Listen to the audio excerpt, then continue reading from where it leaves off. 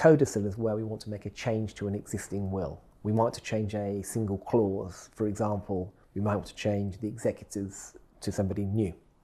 But the rest of the will, we want to keep intact. We're allowed to make a change to each individual clause only once.